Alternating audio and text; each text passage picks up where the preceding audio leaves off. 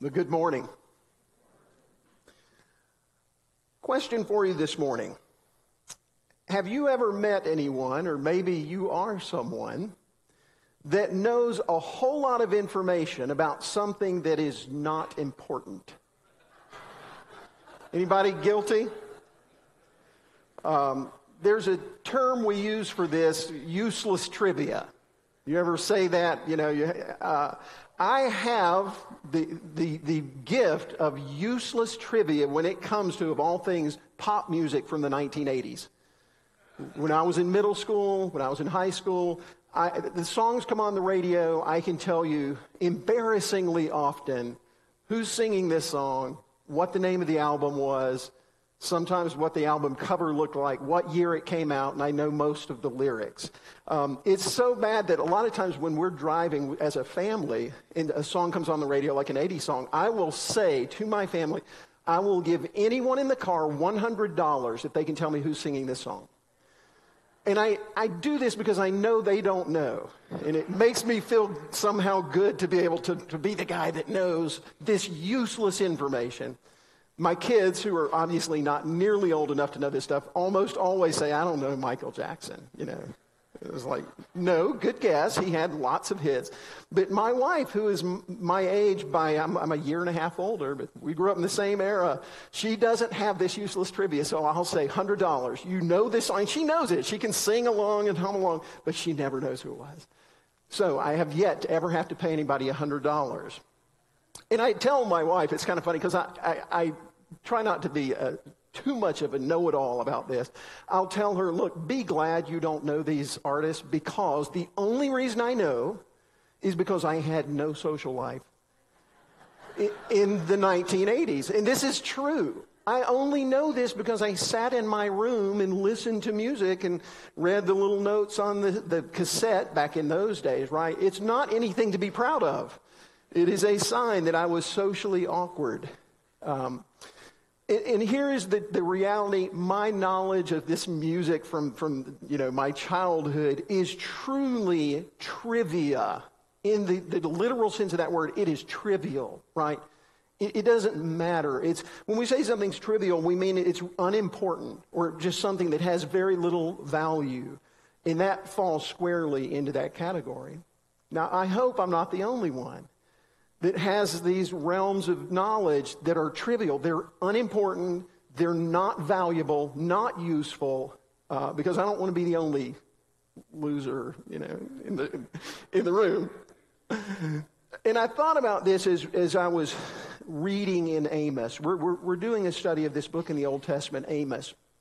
Amos was a prophet who basically was sent to warn Israel that downfall was coming for the nation. And today we're going to turn to this book of Amos to confront the danger of wasting too much of our lives on trivial things. This is a risk, isn't it? It is a very real risk for us to look back and think, I devoted far too much of my life to things that ultimately were not very important, that ultimately weren't valuable. Have any of you, maybe a little bit older, had some of these painful moments? It's interesting. My dad was wonderful. He lived to be 89, and I noticed a shift in my dad as he got into his older years. A softening. Some of the things that growing up were things he harped on a lot. Responsibility, hard work. Those are important things. But in his older age, I remember once my wife had a job and she was having a hard time at work. And my dad said something that shocked me because it didn't sound like my dad. He said, Lori, maybe just get another job. Life's too short to have a job you don't enjoy. It's like, that doesn't sound like my dad. My dad was always just muscle through, man up, do it. Life's not always fair. Life's not always fun. You just have to do all this stuff. But I think he realized that there were some things in life that were important, and he had not always in the past recognized the value of those. He had come to the point where he realized that, hey, happiness in your life is sometimes more important than the steady paycheck or not taking the risk or something like that. as I was thinking about this idea of spending our lives on things that aren't that important, that really aren't that valuable, I read an article that said that the average adult spends, now this was adults, people over the age of 18, spend about 3 hours a day on their cell phones. It said the average adult checks their phone 344 times a day. Isn't that amazing? Now, let me tell you this, for kids, for people under 18, that number is going to be a lot higher. Surely, the amount of time spent and the number of times they check their phone, I can tell you this because my kids run out of data every month and I don't, right? If you have teenagers, you know this. And wow, there is a very real risk in our culture, and there has always been, of pursuing trivial things. And today we're going to turn to Amos and hopefully be confronted and challenged and encouraged to spend our lives on things that matter, things that aren't trivial, things that really are valuable, that really are important. So if you have a Bible and would like to turn there, we're going to be in Amos chapter 6 to look at the danger of trivial pursuits, as we will call them. I don't know. I think we had some technical issues. Eric Purser's not here. You'll have to tell him, Eric, we missed you because without you we couldn't even get the scriptures up.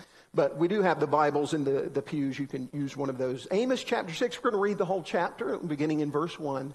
This is God's word. Let us listen. Woe to those who are at ease in Zion, and to those who feel secure on the mountain of Samaria, the notable men of the first of the nations, to whom the house of Israel comes. Pass over to Calneh and see, and from there go to Hamath the Great, and then go down to Gath of the Philistines. Are you better than these kingdoms?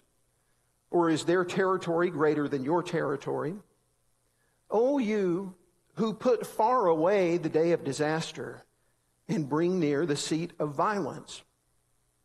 Woe to those who lie on beds of ivory and stretch themselves out on their couches and eat lambs from the flock and calves from the midst of the stall, who sing idle songs to the sound of the harp and, like David, invent for themselves instruments of music, who drink wine in bowls and anoint themselves with the finest oils, but are not grieved over the ruin of Joseph. That's the symbol for the nation of Israel. Therefore, they shall now be the first of those who go into exile, and the revelry of those who stretch themselves out shall pass away.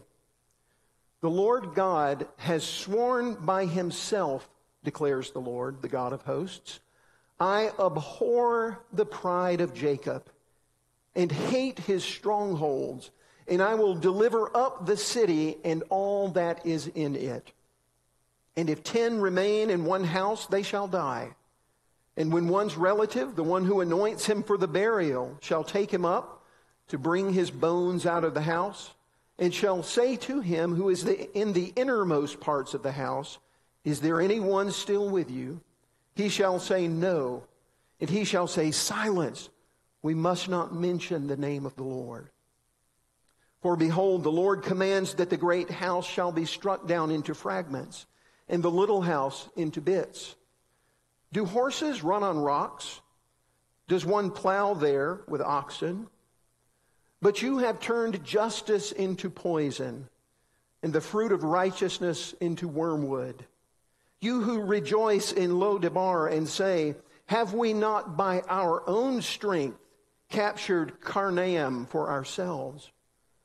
For behold, I will raise up against you a nation, O house of Israel, declares the Lord, the God of hosts.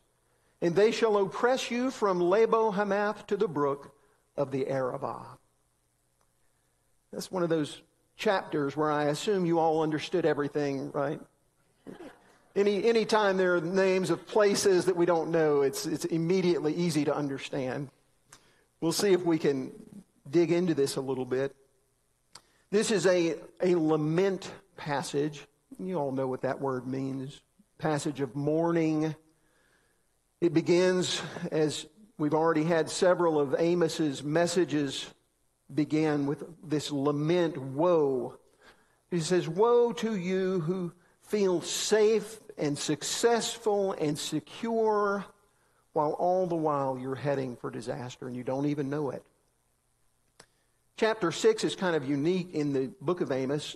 We've talked in the past weeks, if you weren't with us, Amos was a prophet sent at a time when Israel, which had been a unified nation, had split. They'd had, in a sense, a bit of a civil war.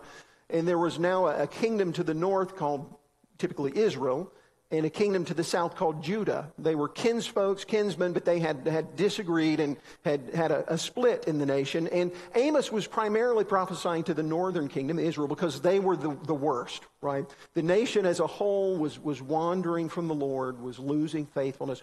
But the northern kingdom of Israel was by far worse than Judah at this point. Judah was a little bit behind. They had some good kings. Israel just had one bad after another. But in this passage, Amos even mentions Judah to the south. He says, woe to those at ease in Zion. That's in Judah. So he's not just warning the ones who are near the edge of the cliff. He's even warning the ones whose demise is coming, but it's going to come a little bit later because they're sort of hanging on to their faith a little bit more as they go. But he says, woe to those at ease in Zion, and woe to those who feel secure there in Samaria. Samaria was the capital of that rebellious northern kingdom. Their leaders had a great sense of pride. If you were to have surveyed them, the rulers of Israel, then they would have believed themselves to be the greatest nation on earth, the strongest of all the surrounding people. They loved the admiration of their people and their national pride, all of this stuff. We kind of know that feeling, don't we? We live in America. It's a great nation. We're very blessed to live here. I shared last Sunday that our missionaries who serve in Taiwan, they were here a couple of weeks ago and said, look, if you ever get discouraged living in America, they said, go live in another country for 2 or 3 weeks and come back and you'll be grateful for the blessings you have. But we know that. We live in a land that we oftentimes refer to America as the greatest nation on earth, don't we? We have a sense of pride. Well, kind of like our nation, Israel at that time was militarily very strong.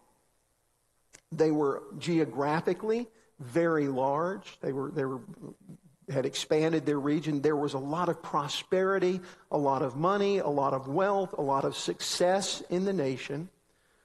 But as we have seen, as we've studied this book, all the while when a lot of these external things seemed, by all measures, things seemed to be going great, there was a really big problem. And that was a spiritual problem. At the root of this nation that were called to be God's people, spiritually, they were decaying rapidly. We've seen it in different ways. There was a lot of injustice that went on in the land. It was both promoted and tolerated. Dishonesty, bribery, a disregard for people that were the poor and the needy, an unwillingness and an unlovingness towards those and their neighbors. Profiteering, just money was the driving force. People just wanted more money. And idolatry, empty religion. They went through the motions of religion, but really had no real knowledge of God. Lots of problems. And here is the thing we need to notice, that because so many things seem to be going well, the Israelites could not see, and they were ignoring some really big problems. You think that ever happens with us? Things are going well, we're comfortable, there's some major problems, but we just ignore them. I think we can identify. They suffered from what one commentary I was studying said was the problems of affluence and complacency. And listen, sometimes those things go together, don't they? Right? The more we have, the more affluent we become, the more we have all of our needs met and all excess, more than we need, the more complacent we get. And sometimes it is when things seem really good that we feel like we don't need anything or anyone, and sometimes that even means God, right? I've heard it said many times in my life that the greatest spiritual challenges don't happen when things are bad. The real spiritual challenge happens when things are going really well. And that's when the test is, do I really need God or not? My dad, who I mentioned earlier, I love my dad. He used to say from time to time, there are no atheists in foxholes, right? It's very easy to see your need for God and to call out to Him when your life is at risk and there's a great danger all around you, right? When you're desperate, it's easy to turn to God in faith. But we look at a world like ours today, right? We are living in a time where, like, my generation was really 2 generations. My parents were older when I was born. They were 2 generations ahead of me. And those generations, my dad was born in the 20s, in the Depression, right? Growing up, they were dirt poor. And so what happens, that generation says, well, I want my kids to have a better life than I had. And then that generation says, well, I want my kids to have more than I. And eventually we end up with generations that have had everything, have had it super easy. And do we find that that makes us spiritually healthier? I don't think so. There's a reason, there are a lot of reasons why there are more people in the United States today that identify as atheists or agnostic or not religious than there has been in the history of our country, right? Prosperity, affluence has bred complacency, and it is a problem. We have a lot of people in our world today. You have a lot of friends, you have a lot of family members, a lot of relatives who see no need for God. We see an increasing mockery of people that have faith. They get mocked by the people around them. They're oftentimes even called evil for believing in God. Or we see that oftentimes religion becomes very superficial. So the gospel, instead of being that sin is our greatest need, forgiveness of our sins, church just becomes about God wanting you to have your best life, right?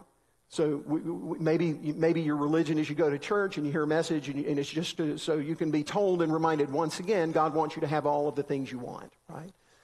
That's not what Amos was written for, is it? That's why I like to go to these books of the Bible and preach through the whole thing, because it forces us to actually see, what does God say, right? The message of the Bible is not, God just wants to make sure that you are always comfortable, happy, well-fed, all of your desires fulfilled, right? There's something more important in life than that. So, God says to the Israelites, He says, take a look around you. You think everything's fine. You think you're safe, you're secure, you're strong. You don't need me. You don't need anybody. He says, take a look around. He mentions some of the cities around the nation of Israel. He says, look at Calneh. That was a Mesopotamian city. Look at Hamath, a city in a region of Syria, one of their neighboring regions. Look at Gath. It was a Philistine nation. You know, if you've ever read the Bible, the Philistines were oftentimes the enemies of the Israelites. He says, are you bigger and better than all of those cities? He says, no, you're not. You think you're invincible, but what you're doing is you are just putting aside, putting away the day of disaster. What he means is, what Amos is saying is, all you're doing is ignoring the fact that things are not good and God's going to deal with it, right? But you're so complacent and so affluent, you don't see any need. You're just you don't want to hear about it. You're just saying, oh no, that will never happen, right? Our nation could never fall. We're too strong. We're too great. Some people have said that those other nations, the Calneh and the Hamath and Gath, that those were nations that had been great and fallen. But I don't think that's true. At this point, those nations, I believe those were nations that actually posed a risk to Israel. They were nations that were prepared for battle, while meanwhile Israel thought everything was safe. We'll never have any problems at all. And God was again calling them out on their complacency. Well, why did they feel so safe and complacent? Quite simply because they had it so good. We read these things. Amos says, you all lie on your fancy beds made out of ivory. That was a luxury. He says, you lounge around on your cushy couches. You eat the best foods. You pick the best lambs. You make the best steaks, right? You eat the choicest cuts of meat. You sing and you party and you drink all night. You don't even drink your wine out of goblets. You drink it out of bowls. You're your excesses are so big. You have the most expensive perfumes, right? Basically, Amos is saying you all are living the good life, the life of ease and comfort and plenty. But, notice here is the but in this passage. But you are not grieved over the ruin of your nation. The nation of Israel. See, what's happening is the nation is really rotting away spiritually, internally. But they don't care. They don't see it. They don't smell it, right? They don't smell that rot. And all the while, all they do is they just brag about what Eugene Peterson, in his translation, The Message, he says, you brag about your trivial pursuits. Hence the title. I borrowed that from Eugene Peterson there. And God says to these who are ignoring the problems and just enjoying themselves, he says, you will be the first ones to go when I send you into exile. I'm going to give your nation over to your enemies. And those of you with all the money, the richest of you, you're going to be the first ones that I send out. See, God is not willing to ignore our spiritual condition, thank God, right? He does not leave us to ourselves, leave us to our own devices. He cares about what's important. We would be very content to live our lives only caring about how we look, how we smell. You know, I think it's so funny. He talked about they have these fancy oils that they anoint themselves with. Yes, and we can go and spend, $60 on a bottle of cologne to make myself smell good. That's not really that important, is it? I can smell great and be a horrible person. And I'm sure I've been in that position many times. But they only cared about what was on the outside. God was not going to ignore what was going on the inside. So let me tell us today and remind us, God cares about the state of our character. God cares about the state of our spirit. God cares about the state of our thinking and our minds and what we do, how we use our resources, how we use our lives that He has given us. And God will bring us around to deal with what's important. Even if we try to devote our lives to these trivial pursuits, God will continue to work on His people to help us live into those things that matter, right? But we have to cooperate. And so God promises that He's going to do this with Israel, and it's kind of frightening. The Lord God has sworn by Himself. In other words, God says, I am making an oath today on my own name that I abhor the pride of my people, Jacob. That I hate your strongholds, your cities, and your strengths. I hate that. And I will deliver up the city and all that is in it. That's God's promise. That's kind of frightening, isn't it? God says, I'm making an oath today with you. I'm making a promise. I will deliver you, my complacent, affluent people, over to their enemies. God goes on to say through Amos that it would be so bad in that day. And this is what happened in 722, a nation called the Assyrians. They came and conquered Israel. God kept His oath, right? And you can be sure if God makes a promise, He will be faithful. He will keep it. And it happened. And God said it's going to be so bad that if there are 10 men in one house on that day of disaster, all 10 will die.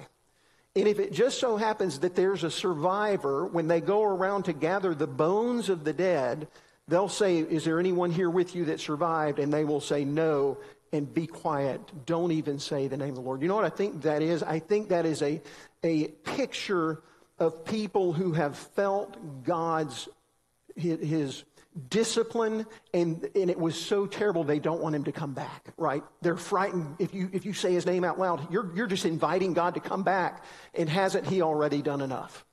In a sense, is what I believe that is saying. But listen, God is faithful to His promises, both the ones we like and the ones that we may find a bit more challenging. And so God, through Amos, is telling these Israelites, look, it is time to wake up. It is time to get serious. This time of foolishness and trivial pursuits is coming to an end. I will not tolerate it. Amos asks them some questions. Do you race your horses on rocky, uneven ground? Of course not. Do you take your oxen out to plow stony fields where you know it's just full of rocks? Of course not. Only a fool would do something like that. But you are fools, Israel, for thinking you can pervert God's justice. You can forsake God's righteousness as if none of that matters. Don't be foolish. In your pride, God says, you have rejected me. And isn't it interesting? Here's one of the side effects. If we have all we need, we've got plenty of money in the bank, plenty of food on the table, nice car, nice house, all these things that we think are important. What is the end result of that? Pride, right? I accomplished this. I did this. I worked hard for this.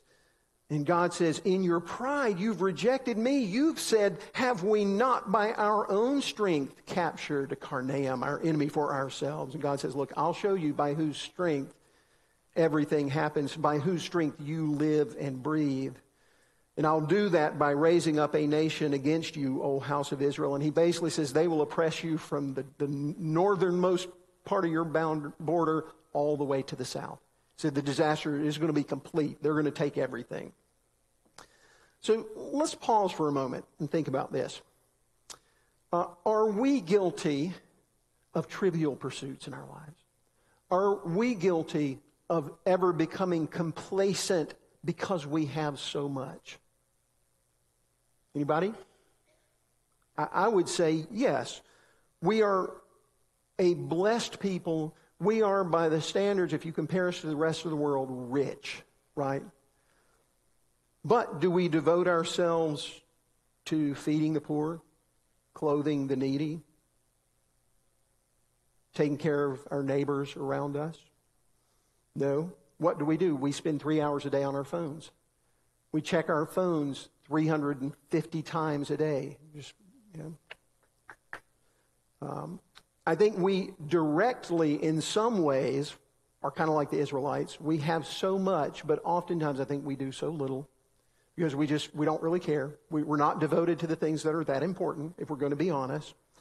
And I think indirectly we do this too. We're guilty in some ways indirectly. We live in a culture where we are obsessed with success, aren't we, and wealth. Who do we idolize? Who do we listen to? Celebrities, right? There is no reason that I ought to care what Bruce Springsteen thinks about politics, right? But who gets all of the likes? Who do we read? Who do we follow on Twitter, right? Famous people. Well, surely he's famous. He's super rich. He sold a lot of records. He writes good songs, right? So that's the person I want to follow, right? We don't necessarily look for people that are smart or competent or anything else. I'm not saying Bruce Springsteen's not smart. He might not be. I don't know. I don't know the guy. But we idolize success. We idolize celebrities. We watch Real Housewives. Do we watch them for their wisdom? No, but those are the shows that are famous, right? We covet all the material stuff. And listen, Christians do it too.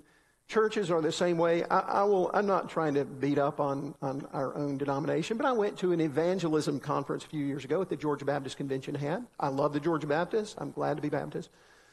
But it was basically 2 days of getting the pastors of the biggest churches around to come and preach, right? Well, is it only churches that have thousands of people in big cities that are doing the work of the kingdom, right? Of course not. I know faithful pastors in Catoosa of small churches who lead people to Christ, right, who are effective in evangelism. But those aren't the ones we put in the pulpit at our big meetings. We put the successful, right, megachurch pastors. It happens in the Christian community. And meanwhile, Amos says, look, God does not like pride. In fact, God abhors. He hates our pride.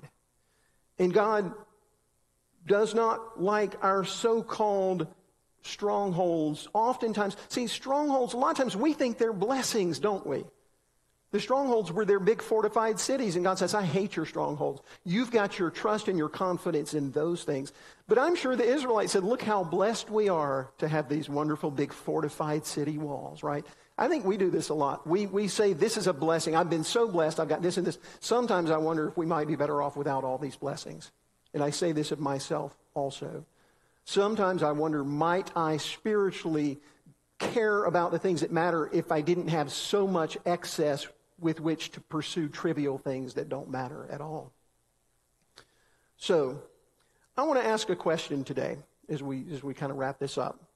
I'm going to ask you, I want you to think about this. I don't want you to answer it right now because it requires some thought. But listen, what is important to you? What is really important in life? What ought to be important to you and to me? You ever think about this? You ever stop to say, God, what really matters in life? Sometimes it takes tragedies to get us to do that, doesn't it? But I think we ought to pause. And I want to suggest a few things. These are just a few principles. I want to suggest to you that we need to remember people are more important than possessions. Most of us pursue possessions. Most of us, when we think, what is it I want in life? What's the next thing I'm hoping to accomplish? It's not usually bettering my relationship with so-and-so, right? Getting to know the neighbors that I don't know. It's oftentimes material things. But it is very clear to us that in God's economy, people matter far more than possessions. We need to relearn this in our priority system. I want to tell you something else. Reconciliation is more important than recreation. Okay? God says that if you're a Christian, you are an ambassador for Jesus Christ. You have been put here to share with other people the good news that Jesus gave his life so that people could be reconciled to God. Right? That's our calling as Christians. Not just a pastor, not just evangelists, not just preachers. Every Christian is an ambassador for Christ. And Paul is very clear about this. Your job is to appeal to other people, be reconciled to God. He has made you agents of reconciliation. He's made all of us ministers of the good news. But we spend so much of our time not on reconciliation, but recreation, having fun, sports for our kids, sports for ourselves, movies, you name it. I'm not saying any of those are bad in and of themselves. But if you looked at your time and your resources and your money, could you say, I am pursuing things that are trivial at a pace that does not make sense? Guilty. I want to suggest to us this morning that fighting for our responsibilities is really more important than fighting for our rights all the time. Right? We live in a culture that the highest good is you claiming your right to do something, right? But with very little emphasis on your responsibility to anyone else. I think that the Bible actually teaches us that Jesus, when he saves us and he fills us with his Holy Spirit, he sets us free from selfishness, where I only live thinking about me and what am I entitled to where I can become someone that serves others. And says, it's not about me, it's about you. I'm willing to forsake my rights to help you because I have a responsibility to love you, to minister to you, to help you, right? It's a shift in our priorities. Let me suggest that what's really important in life, one thing is self-control, which is more important than self-expression. Listen, our culture says this, the greatest good is you being your true self. Well, that is maybe true, but only if your true self has been saved and renewed in the image of Jesus Christ. If my true self is just a really super lost, confused, messed up person, which Lord's working on me, then I don't know that expressing that more clearly is the greatest good in life, right? What the Bible teaches is, the good news is this, when you put your trust in Jesus and he gives you his Holy Spirit, he helps you to become a person that now doesn't just live to express themselves, but lives with self-control. And it's kind of it's ironic because it's really not self-control, it's the Spirit, right? Giving us the ability to do something we couldn't do. But the writers of the Bible say the fruit of the Spirit includes this self-control. But do you kind of see how we're fighting against the current here? The world, the enemy, all says, here's what it's all about. Self-expression, your rights, recreation, and material success and possessions. Meanwhile, I think the gospel says, no, it's all about self-control so that you become a responsible follower of Jesus Christ who really cares about seeing other people reconciled to Jesus and being saved, and who cares more about people than possessions and wealth. Right? Totally different. So I want to close with this. I want to leave you with a few thoughts, and maybe you can continue to think about these as you go. Sometimes people will ask me as a pastor, what's sort of your philosophy of ministry? What's your plan for the church or something like that? And I say, well, it's pretty simple. I think there are three things that churches really have to be about. And I think there are three things Christians can use this as your life plan. What am I going to be about? What's important? in my life? Well, in the Bible, there's something we call the Great Commandment. You remember this? Jesus was asked once, they said, "Teacher, what is the most important commandment in the whole of the law of Moses?" And Jesus, you can go to Matthew 22 if you want to read this. He said, the most important commandment is this: you shall love the Lord your God with all of your heart, with all of your soul, and with all of your mind. He said, this is the great and first commandment, and a second is like it: you shall love your neighbor as yourself. That is the great commandment. What's my philosophy of ministry? Fulfill the great commandment. Love the Lord your God with all your heart more than anything else, and love your neighbor as yourself. Then there's something we call the Great Commission, isn't there? What is my philosophy of ministry? What are churches supposed to do? Well, I say we're supposed to do discipleship and evangelism, right? Jesus in Matthew 28, it was the last thing he said at the end of the Gospel of Matthew. He said, "Go therefore and make disciples of all nations." In other words, tell people, do the reconciliation work that I'm sending you to do. Go and make disciples of all nations, baptizing them in the name of the Father and the Son and the Holy Spirit, teaching them to observe everything I've commanded you. What's important in life? That is this great commission. As you go and you love me with all of your heart, mind, soul, and strength, as you go and I'm telling you, love your neighbor more than you love possessions, treat people as more important, do this. Tell them about Jesus Christ. Bring them to faith. Bring them to salvation. And then teach one another to obey all I've commanded. Grow as my disciples. And the third thing is one we don't talk about a lot, but there's the Great Commandment. There is a Great Commission. And there's something that sometimes we call the Great Requirement. And this goes back to the Old Testament in the book of Micah. And in Micah chapter 6, the prophet Micah says this: God has told you, O man, what is good.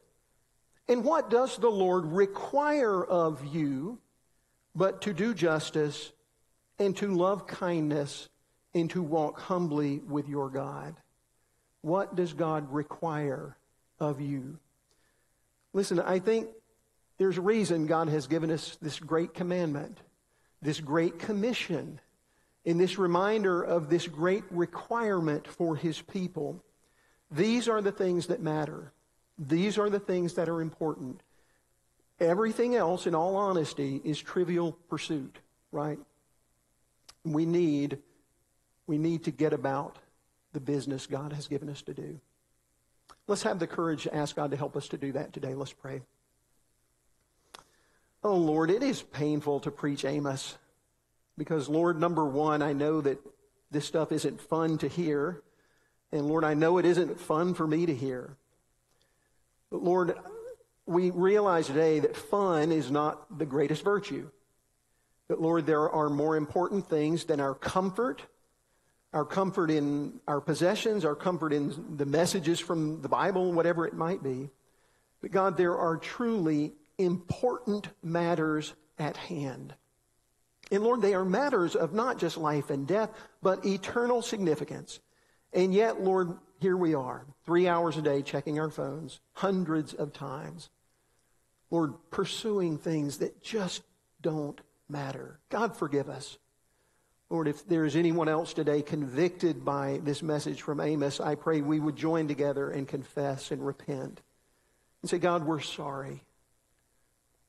We're sorry, God, that we have placed possessions over people and recreation over reconciliation. Lord, all of these things.